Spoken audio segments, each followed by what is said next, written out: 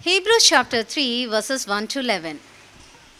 Wherefore, holy brethren, partakers of the heavenly calling, consider the apostle and high priest of our profession Christ Jesus, who was faithful to him that appointed him, as also Moses was faithful in all his house.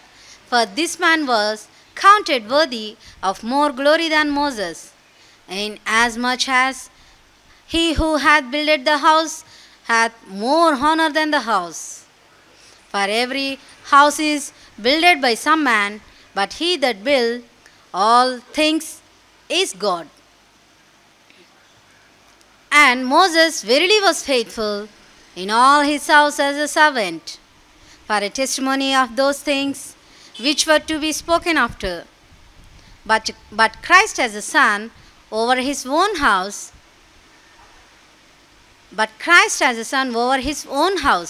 whose house are we, if we hold fast the confidence and the rejoicing of the hope firm unto the end.